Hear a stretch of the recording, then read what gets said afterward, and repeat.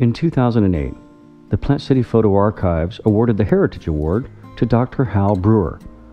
The Heritage Award criterion are threefold. 1, someone who's had a long-standing impact in the community. 2, someone who's been a champion of and supporter of heritage and restoration efforts. And 3, someone who is generally beloved. Dr. Brewer was certainly all three of these many times over. But also in light of his character and his personality, it was decided to have a little fun with Dr. Brewer's presentation. A halfway roast was accomplished with the help of many of his friends, and many people continue to feel that soiree's presentation was the best we've ever had. This is reproduction of the video presentation narrated by Dan Rollerson, the narrator of the original presentation. Enjoy, and may Dr. Brewer rest in peace. D.E. Bailey, Jim Redmond, Robert Trinkle, Max Smith, and Betty Barker Watkins. And now joining them, Dr. Harold David Brewer, or Dr. Hal. It is fitting that Dr. Brewer receive our Heritage Award. As we read Hal's bio, we notice that he has had a varied, interesting, and historic life, not unlike Forrest Gump. He has crossed paths with greatness and brushed with destiny. Harold David Brewer was born in Hattiesburg, Mississippi on May 19, 1857. A young man in the South at the outbreak of the Civil War, Hal was captured by the Yankees and pressed into service as a massage therapist for occupying Union officers. After the war, he bounced around to different jobs, finally landing a gig with an inventor from Menlo Park, New Jersey. Answering the call of his country in the summer of 1917, Hal shipped out with General Pershing and to this day blames all of his stumbling around on trench foot. Returning to Mississippi, he spent the next several years working in a drugstore in his hometown of Richton. He was sure he wanted to become a pharmacist, but before he could get into pharmacy school, another war broke out and Hal was off to the Navy, where he served as a pharmacist in the Pacific Theater. And without all that aspirin Hal doled out, who knows if we'd ever return to the Philippines. After the Navy, the future Dr. Brewer found himself once again in Mississippi, this time the guest of a well-known state institution. It's not what you're thinking. This is Hal's actual student identity card at Ole Miss.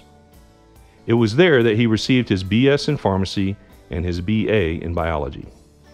While in pharmacy school, Hal met and married a woman many decades his junior, Miss Lynn Holloway of Memphis, Tennessee. The root of that tree so far mightily grown to be 4 children, 5 grandchildren, and 1 great-grandchild. After pharmacy school, Hal contemplated a career as a druggist, but something kept urging him to become a physician. With his spotty academic record, he searched for years to find a medical school that would accept him, and finally, in 1952, he learned that he'd been admitted to a doctor training facility in the Belgian Congo. After medical school, the new Dr. Brewer brought his young and growing family to Florida in 1958, where he began an internship at Tampa General Hospital. While there, he got to know Dr. Bill Merriweather, who told him about a little town nearby called Plant City. Plant City needed young doctors, and they weren't too choosy about who they got. Hal said it sounded like a good fit, and so opened his own medical practice in 1960 in Plant City. Money was tight in those early days, so Dr. Brewer had to economize on office space, equipment, and staff. In fact, it got so bad that whenever someone actually survived a Hal Brewer treatment, they received a trophy and flowers. The various decades saw the growth and change of Hal Brewer. In the 1960s, he was introduced to self-actualization and experimentation. In the 1970s, he joined a traveling minstrel group where he was featured harmonica player, weddings and bar mitzvahs. In the 1980s, when the entire country was wondering who shot J.R. Ewing, we had our own candidate. In the mid-1980s, Hal was elected president of the Plant City Chamber of Commerce and was named to 6 other leadership posts during that time.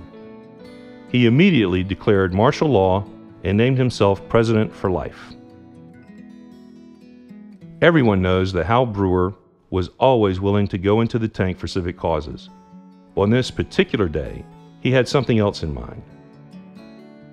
His involvement in Plant City entertainment made him always seek a role in show business.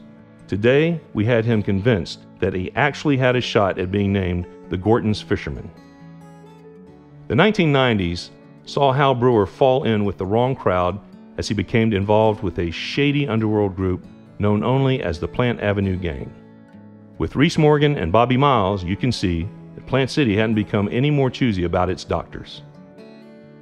With the dawn of the new millennium, Doc Brewer, now advancing in years and his motor skills deteriorating, it was no secret that he had trouble safely negotiating local parking lots, whether it was trying to parallel park in front of the Plant City Photo Archives or driving across the front lawn of the 1914 school building. It seems that backing into objects and other vehicles was a weekly occurrence for the last several years. Yes, Hal Brewer, like Forrest Gump, has brushed destiny and sent destiny to the hospital or body shop most of the time.